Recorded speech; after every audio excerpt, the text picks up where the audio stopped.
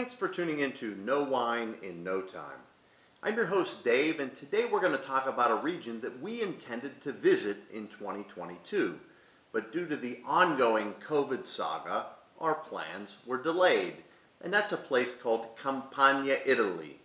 Now in Campania, we often talk about DOCG level wines. And in Campania there's four. The first one is Fiano d'Avellino. Then we have Greco di Tufo. Then we have Aglianico del Taborno. The one we want to focus on in this video is one called Taurasi.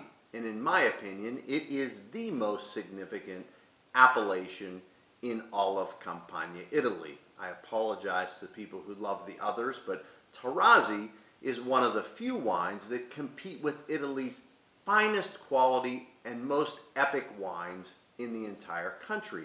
And that's wines like Barolo from Piemonte and also Brunello di Montalcino from Tuscany. This wine, in vertical tastings from the 1930s, show that this grape and this wine and this place can produce wines that can compete on a world scale with really exceptional quality and long-lived ageability. So where exactly is Taurasi? So if we went to Campania and we looked at Naples, Italy, and we went about 30 miles northeast of Naples, Italy, we would find the small hamlet of Taurasi. And in Taurasi, there's just a little under 1,000 acres of grapevines in that area. So a very, very small region. But this is an area where you actually have the climate, the soil, and the grape come together in utopian perfection. So let's talk about what makes this region so special. First off, in Taurasi, we focus on a black-skinned, thick-skinned wine grape called Aglianico. And No Wine in No Time has videos specifically on Aglianico. So if you want to learn more about that, go and check that out. So Aglianico is the king grape in Taurasi, and it's because it produces a very full-bodied, very tannic wine. Now, according to DOCG laws in this area, the wine blends have to be at a minimum of 85% Aglianico. We can blend some other grapes in there, grapes like Barbera or Sangiovese or Pedroso, but they cannot exceed 15%. Most Taurasis are 100% Aglianico, but they don't have to be. So Aglianico is the grape. The soil type in this area is very special, and it's because of one volcano that's close to that area, and that's Mount Vesuvius. Because Mount Vesuvius has been spewing volcanic soil and ash into this area for thousands of years, we have a blend of calcareous marl, we have limestone, and we also have that beautiful volcanic soil. What that does is that adds to the quality of the grape and a little bit of a spicy type of persona. Now, Aglianico is grown in the foothills of the mountains, and it excels at about 1,200 to almost 2,000 feet in elevation. And the climate here is perfect for growing these grapes. So we talked about the grape, we talked about the soil, we talked about the climate and what makes this wine so special. Now let's get back into those DOCG level laws. So when we look at DOCG level laws for Taurasi, it states that this wine has to be aged a minimum of 3 years before it can be sold.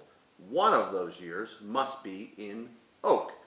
Then we talk about a Taurasi Riserva, and Taurasi Riserva has to spend a minimum of 4 years in aging and a minimum of 18 months in oak. So that's a lot of information, but what I'm trying to build a case for is just how mature this wine is and how it really is a beautiful performer on the world stage. So I'm sure at this point you're thinking, Dave, let's go ahead and taste this wine So the next time I go into one of my local wine stores, I'll know what I'm getting into before I pick that Taurasi off the shelf. So this particular wine we have today is from Antica Irpinia, and that basically means ancient Irpinia, which is the traditional name for the area in or around Taurasi. This is just a Taurasi DOCG, not a Taurasi Riserva. So when we look at the wine, the first thing that we notice is it's very dark in its color. We can barely see through the wine at all. It's kind of a somewhere between a ruby and a garnet. So very beautiful. If we swirl to liberate the aromas, the first thing that comes out of the glass, it's like we just took a sniff of fresh baked blueberry cobbler. There's a little bit of biscuit in there coming from the oak. There's a little bit of that beautiful dark fruit aroma. And we even catch a little bit of spiciness, almost a little bit of a peppery type of aroma off the wine. Let's go ahead and taste it.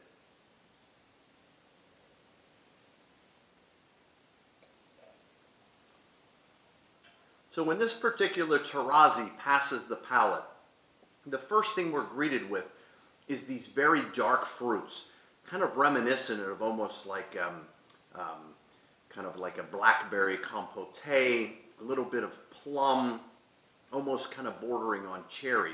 So some very dark fruits. Then mid-palate we feel that beautiful lift of acidity from a very dry wine like this one is. And on the back side of the palate we start to feel those tannins build. We start to feel that grip of tannins across the palate. And we get a little bit of that kind of almost furry feeling on the palate. So because of that, we know a wine like this will age for quite a long time. It has the acidic structure, it has the tannins to support it. And because it's such a tannic wine, let's start to think about type of foods that this would pair with. With this, we want to go with hearty type of foods.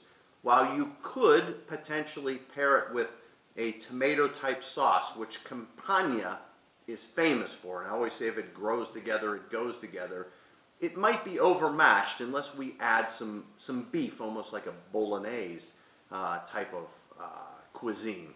But when I think about this, I want to pair it with grilled meats.